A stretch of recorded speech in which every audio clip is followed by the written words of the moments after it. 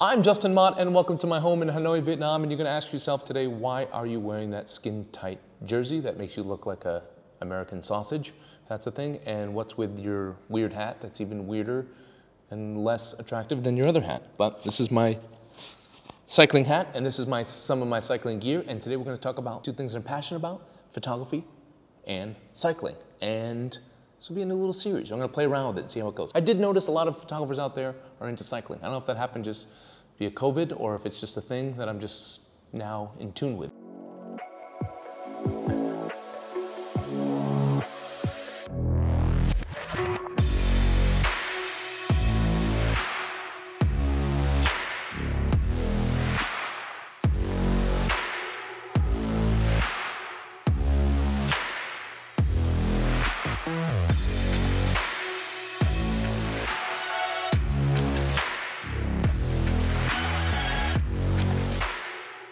So I'm going to kick things off with this series. We're talking about what is the perfect camera to take with you on a bike ride. Now I'm not talking about, going out for a 10 to 15 minute bike ride. With a backpack, you could take like all your camera gear with you. I'm talking about what's a perfect camera to take with you on long rides and long adventures, multiple day rides, or even just 4 or 5 hours in the saddle. If you like to capture pictures when you go out there, because I notice a lot of photographers are into cycling, and even if you're not a professional photographer, a lot of people want to take nice pictures. They want to take pictures of their bike that they spent a lot of time building or spent a lot of money on. They want to take pictures of themselves. They want to take pictures of their riding club or the weekend riding group. They want to take pictures of their fellow riders. If you go on weekly rides with a group, or if you go on rides with a friend, it's fun to take pictures of each other. It's fun to take pictures of yourself, and it's fun to take pictures of your scenery. But what is the perfect camera to take with you?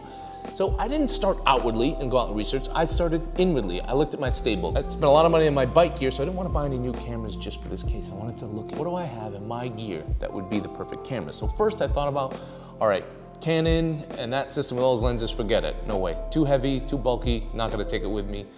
Then I thought about my Leica. Now I love my Leica, as many of you guys know. I'm Leica. I like my Leica. I've done my Leica reviews. I like how simple the Leica is. I like that it's somewhat lightweight, but not light enough to take on a bike ride. It's just too big and bulky. You add a lens to it, it's not gonna fit in your jersey pocket. You're not gonna wanna wear it around your back. Again, I'm talking about long rides. You have this thing around your shoulder for 4 hours, you're gonna feel every little bit and it's gonna be really annoying. You can't really fit it onto your frame. You could maybe find a saddle bag you can fit into, but it's just heavy and bulky. You spend a lot of money in cycling making your bike light. You spend a lot of money on a carbon fiber frame and a lot of money making your bike weigh less, that you're not gonna wanna take a bulky camera with you. So Leica is no good, not gonna work. Just to put the specs up here for the Leica, I'll put the weight of the Leica and the dimensions of the Leica right now. So many of you are gonna think like, why not just your phone? That's perfect, right? And I think for many of you it is, but for some people that are a little bit more into photography and want something a little more advanced, like me, a camera's not gonna do it. Yes, it can take nice pictures. Yes, some people do it well, I understand that, but I just like a dedicated camera. Call me old school, call me what you want. Camera, phone, no good. I wanted something like an actual camera with me. So the first thing that I think about is size and weight. You don't want something too bulky. You want something that can fit into a jersey pocket or fit into a frame bag, which I have here, by the way.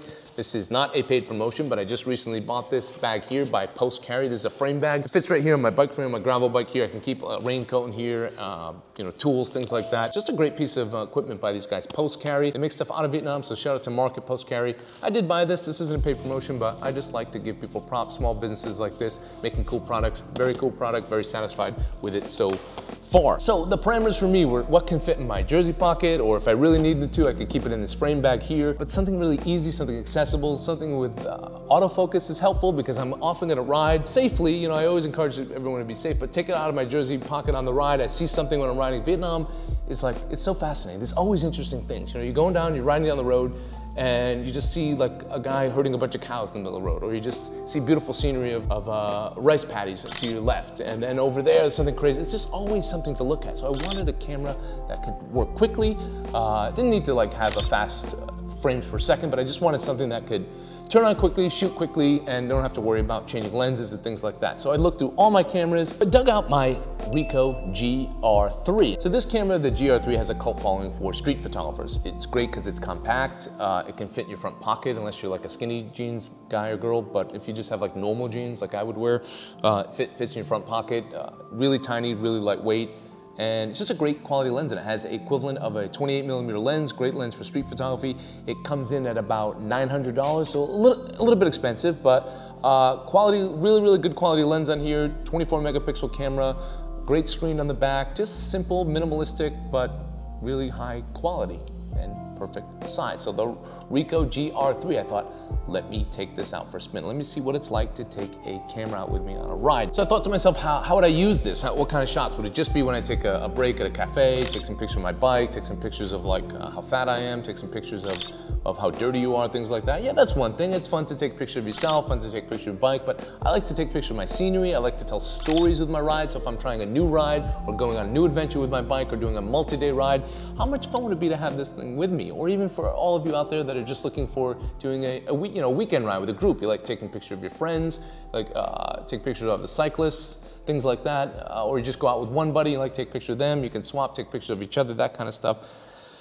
That's just how I would use it, and that's why I thought it'd be great to have a camera with me. So I want something lightweight, I want something small in overall size, and I want something a little bit higher quality than my camera phone. So I took this on a ride with me. I threw it in my jersey for the beginning. One thing I'll say for a lot of you out there, if you ride in wet conditions, be careful, the camera's not 100% waterproof, so having it in your jersey pocket, if you don't have like a protected pocket, you might wanna cover it a little bit because, you know, also if you don't have mud guards and you're going in a really dirty ride, you're kicking up mud, you're kicking up water onto your back. It could get a little bit wet. It was wet out there when I took this for a ride. I did keep it in my back pocket and I didn't have any problems. It didn't soak through the jersey, but if it was like really heavy rain, I would put it in my frame bag, which is waterproof. And if you don't have a waterproof frame bag, just put it in like a little Ziploc bag and cover it up. So I took this camera on my ride with me. I wanted to tell a little photo story of like my waking up early in the morning, having my espresso, my little routine. I thought it'd be fun to just kind of capture that just for myself to have it. And it's also fun to share on Strava, Facebook, and Instagram and that kind of stuff. So I'm not going to tell a photo story every single time, but I wanted to test this. So I put it to the limits. I thought, all right, I'm going to document as much as possible. I'm going to keep this in my jersey,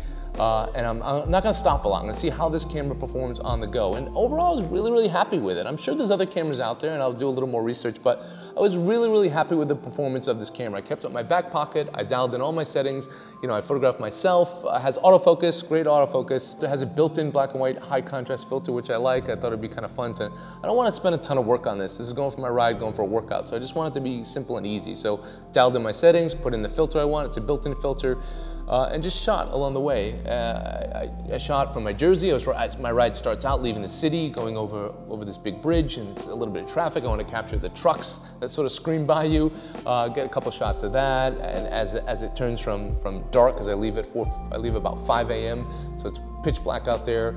And this camera's great in low light as well, so I want to capture that, you know, on the bike, riding in the morning, other riders out there, interesting things I see along the way, like, you know, going to these little villages, you know, getting shots like this on the fly were a lot of fun. Like this shot here, this guy, you could see him a couple meters ahead of me with herding these cattle through this little village on the main road through the village, and just like quickly get my camera out, already on, keep one hand on the handlebar, take a quick picture on the fly, and then just using it along the way just to capture my little story, my breaks, you know, having a break, photographs of my bike, the little villages I stopped through, those little things that pop up. So overall, it was a lot of fun. I just created this little photo story here. I really digged using this. It was a lot of fun to tell a story of my ride. I could see myself doing this more on rides. I could see myself mainly using this though, just to have when little moments pop up. You see something fun on the street, you see something fun, a little scene, things just happen. It's great to have a camera on you at all times. In this camera, I didn't feel the weight a lot. Again, I'm not like a super, you know, crazy person, overweight. My bike is about 9 kilos. It's not like a crazy 6 kilo lightweight bike, but just for my daily rides, my exercise rides. Perfect size camera,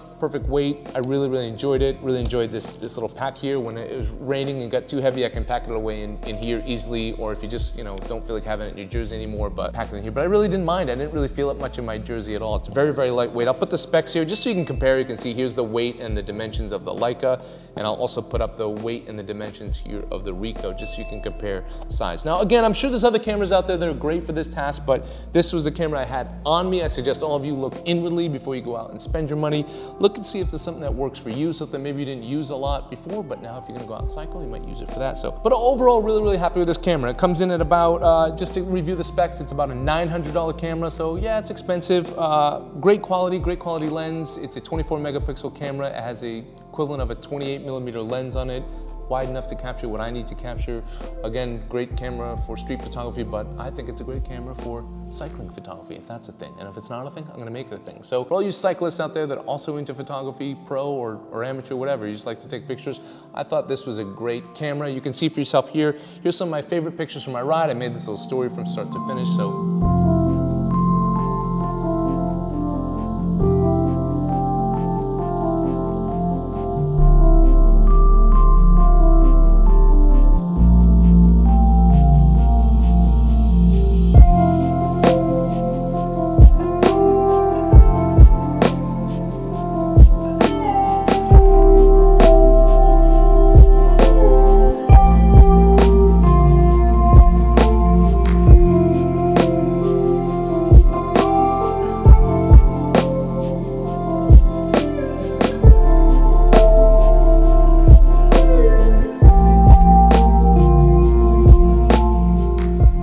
Some of my favorite pictures from my 80-kilometer ride, not stopping a lot, you know, I took 1 or 2 breaks, took some shots of myself, took some shots of my bike, took some shots of the scenery, tried to create a little fun photo story. So I hope you like it, hope you like this review. If you want to see more stuff, cycling, photography, hybrid sort of videos, let me know, because I think I kind of want to do more stuff like that. I had a lot of fun doing this.